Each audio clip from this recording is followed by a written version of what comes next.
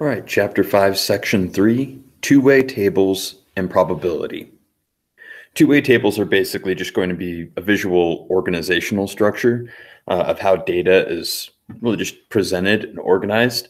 And the two-way aspect of it is it's going to be comparing two different sets of comparable data. Okay, so for instance, in the example that we're going to be covering, and there's really only one example we're going to be covering for this section. I'll talk about another illustration just briefly at the very end of this video, but we're going to focus on one main example, one main situation. And the case here would be attending or not attending a school dance that only juniors and seniors can attend. Now, obviously, lots of other sets of data could be represented here. You could have freshmen and sophomores and all those sorts of things.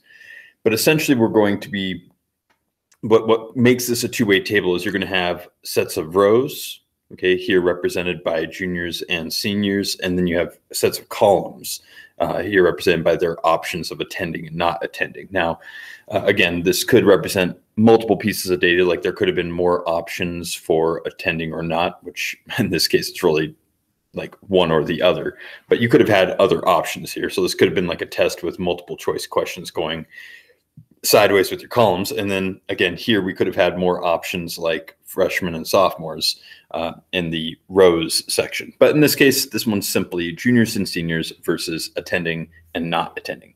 And the two-way aspect has to do with, again, I have this series of rows here, and then I have these series of columns. Okay. And so as far as the data is organized, it's fairly self-explanatory. All the information that we were given here. Now, this is the solutions sheet that is uploaded onto Google Classroom. This is the one I'll be referencing because on the actual notes, this is pretty much copy and pasted from the notes, just to show you visually. Here are our notes. This is just, as you can see, we were given a couple pieces of information. Our job is to fill in the rest of the information. So that's why I'm going to be going into the solution sheets, because you can see that represented. Then I don't have to draw the tables over and again. Okay, so the first two-way table I'm going to show you is what we call a joint frequency two-way table. And the joint frequency, just be aware that you're going to be given a couple of frequencies, so to speak, that you're going to be asked to solve for in your assignment. The most basic form is called a joint frequency. That's the one you're looking at right now. And these are just basically raw numbers, raw totals. Okay, I have that here in asterisks over here to the side. These are just the total amounts of the data. For instance, of the people that are attending the school dance, 42 are juniors, 77 are seniors. That was the information that we were given at the beginning of our notes. We were also told that the total number of juniors, okay, that's in our rows column, so this row is all junior information. The total number of juniors in this class is 106. Okay, and then the total number of seniors is about 114. Okay, this is actually probably pretty similar to what it is here at Big Bear. All right, so in this case, those are the total number of juniors. Total number of juniors are attending, 42. So it's actually a pretty simple thing to figure out, well, how many are not attending? It's just the difference between 42 and 106. So I would just subtract 42 from 106 to find out that I'd have 64 of those juniors are not attending. Okay, again, a pretty simple thing to do with the joint frequency table. Essentially, we're just going to be doing some addition or subtraction, mostly subtraction in this case. Okay, had they told us both the attending and not attending, I would simply add those together to find my total. Okay, that's the other way it would be presented. For seniors, I was told that 77 are attending of the 114. So simple subtraction would tell me that 37 are not attending of the seniors. Okay, I can also total up the columns. Okay, for instance, of the students of the juniors and seniors that are existing in the school, I just add 106 plus 114. That tells me that there are 220 total juniors and seniors in this school. That will come in handy for our next frequency table. I'll jump to that in a minute. But I could also figure out how many total students are attending by simply adding up that column. Both juniors and seniors add together gives me 119 of them. How many are not attending? 101. And again, if I were to add both of those numbers up, the 119 and 101, I should also still get back to the 220. So it's pretty redundant, but all that information is represented here. So this is what we call a joint frequency table.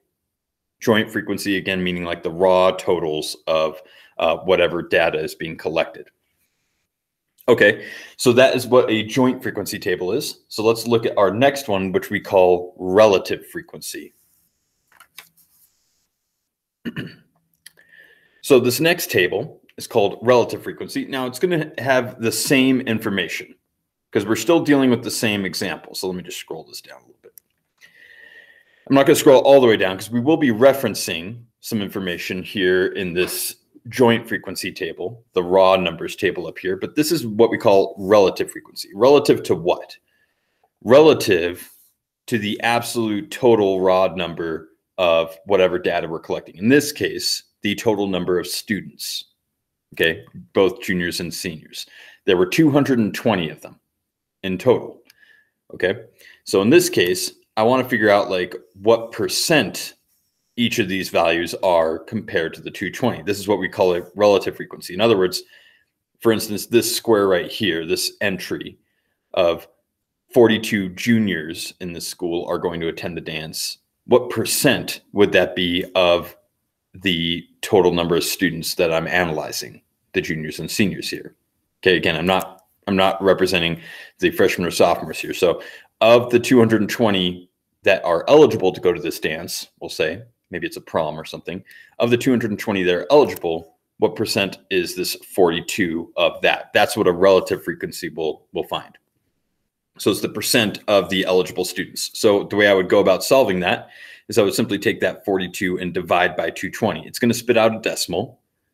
And that decimal, just to show you, okay, it's rounded to 0.19. But if I were to do 42 divided by 220, it gives me this long decimal. Just be aware that in these problems on big ideas, it'll tell you what place to round it to. In this case, I'm rounding it to the nearest hundredth, being 2 decimal places. Okay, that comes in handy because that's also what I would be looking at for percentage. Okay, so for instance, the decimal here is 0.19. If I were to convert that to a percentage, I would just simply move the decimal 2 places, and that would turn into 19%. Okay, but in decimal form, it's 0.19. And I would just go through each of the entries from my joint frequency table, my raw numbers table, and just in each case divide it by the 220. So the 64 juniors not attending divided by 220 would be 0.29 or 29%. Okay, of the seniors that are attending, the 77, I would take that number divided by 220. I get 0.35 or 35%. The 37 not attending divided by 220 would give me 0.17 or 17%. Okay, I could also go into the totals columns, okay, and row. So for all of the juniors, okay, this, by dividing that 106 by 220, it gives me 0.48 or 48%. In other words, the juniors are 48% of the junior plus senior class, whereas the seniors would be 0.52 or the 114 divided by 220 being 0.52 or 52%, which stands to reason because there are more seniors than there are juniors, so their percentage should be higher. Okay, of the column totals here, again, the 119, if I were to divide that by 220, tells me 0.54 or 54%. In other words, what does that total mean? That means 54% of the junior senior class will be attending the dance, which means the balance, or 101 divided by 220, or the 46%, 0.46, will not be attending. What should happen is I should add these two up and get to 1.00 or 100% of those 220. Okay, so that's like a way to kind of cross-check and make sure you're doing it correctly.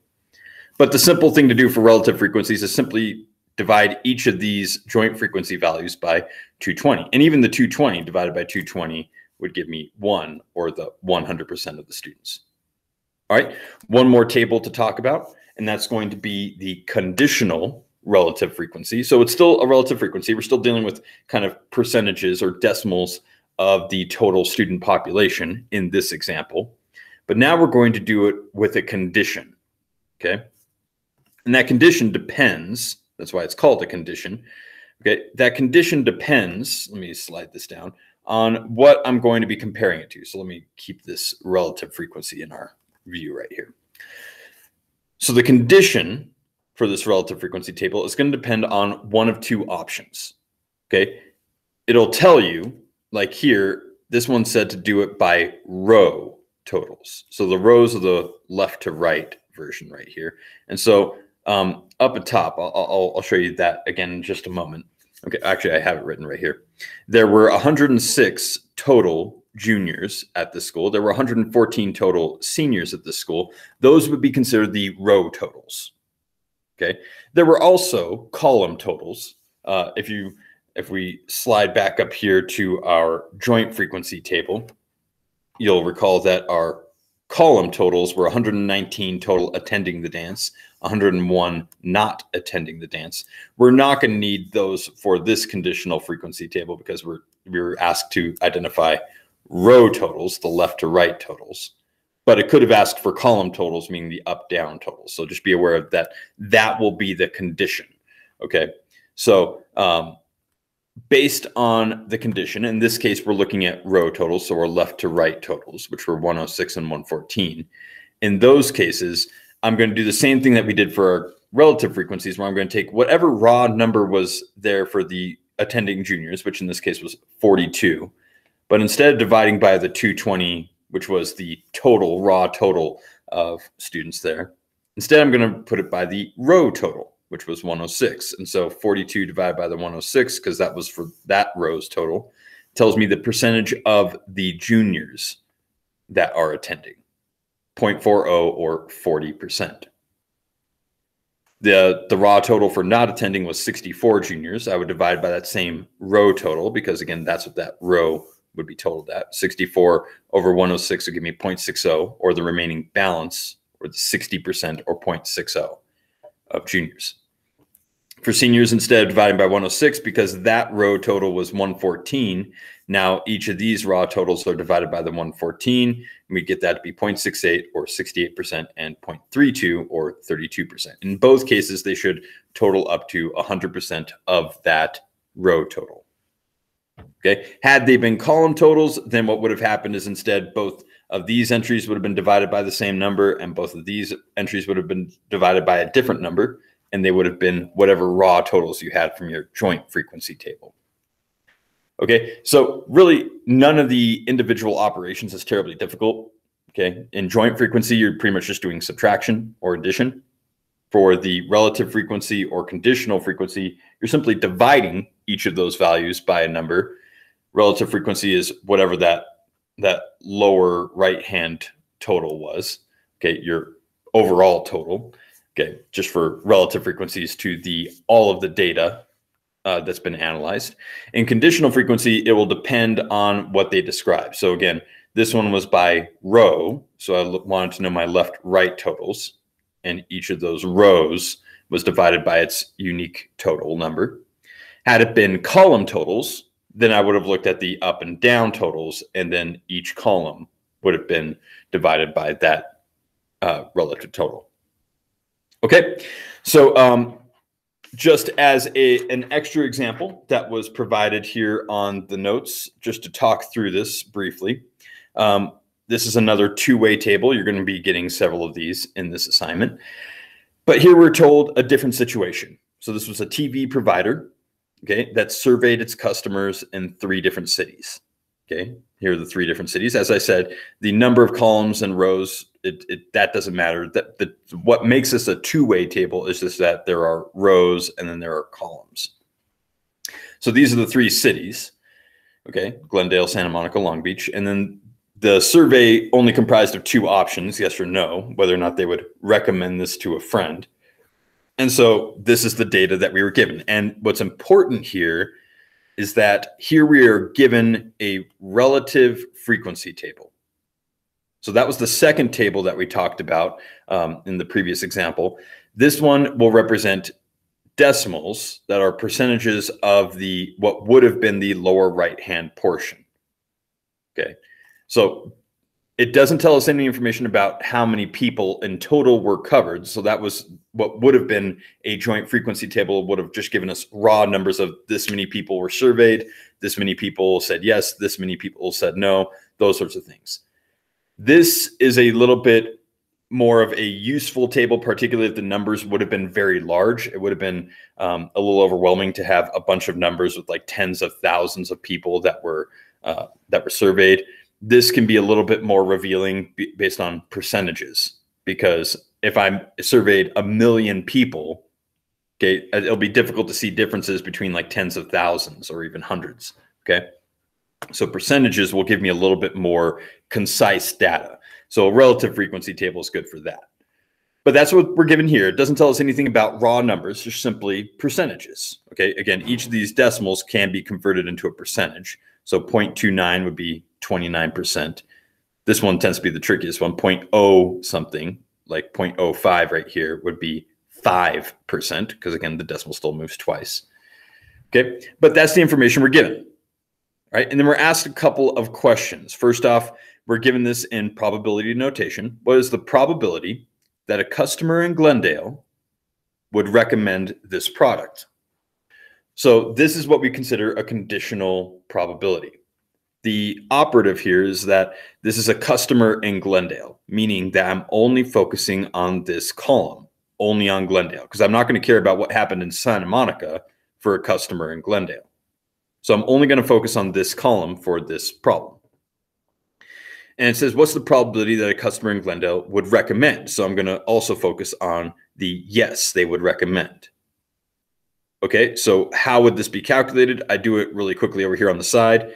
This is a probability. So my entire sample space would encompass everyone in Glendale, which makes up 0.34 is the only total that I have right here. So that's what I'm going to use. Of that 0.34, that will be my denominator. Okay. The favorable outcomes, or customers in Glendale that will recommend, is this 0.29. So that would be the numerator. So my probability fraction would be 0.29 over 0.34. Okay. Don't worry, you can do this on a calculator. So if I were to do 0.29 divided by 0.34, it gives me this other crazy decimal. Okay, 0.8529, yada, yada, yada. Okay, had it asked me to round to 2 decimal places, that's 0.85. That's what we end up getting here. Converting that into a percentage would be 85%. What does that mean? If you were to ask a random person in Glendale, there is an 85% chance that they would recommend this product. That's what that would tell me. Using the complement space, that would also tell me that the other 15% would say no, they wouldn't recommend. Okay, last problem here was the probability, and then here's where we're given in the NAT notation. A customer who doesn't recommend lives in Long Beach. What's the probability that a customer that does not recommend this product happens to live in Long Beach? So this is kind of the flip side of that previous question. So instead of looking at a column, now I'm actually going to be looking at a row. So a customer who doesn't recommend, that's going to be my sample space. So this no row, my total sample space here is 0.12, or 12% of everyone surveyed. So that will be my denominator, the 0.12, the customers who do not recommend. Living in Long Beach will end up being my favorable outcome here, or I guess unfavorable outcome, right? So of these in the row, the Long Beach entry, 0.04, will end up being my numerator. 0.04 divided by 0.12 will be this probability, as shown here. And again, if I were to do that on a calculator, 0.04 divided by 0.12, it gives me this long decimal, or repeated decimal. But if it said to round to there's 2 decimal places, that would be 0.33. Okay, in percentage form, that would be 33%. So what does that actually mean? That of everyone that does not recommend this product, about a third of them, 33% of them, happen to live in Long Beach. Okay, that's what that answer just happens to mean. Okay, so just be prepared for those kinds of questions. This is an example of conditional probability. So you just have to pay attention to what's inside the parentheses, or what you're being asked to analyze as far as probability goes. But this is basically two-way tables, okay? Learning how to interpret this kind of organization, basically. It's pretty simple once you're able to get down to just like, again, all the information is provided that you would ever need. You just have to figure out where it would go. Okay, so anyway, that is section 3 on two-way tables and probability.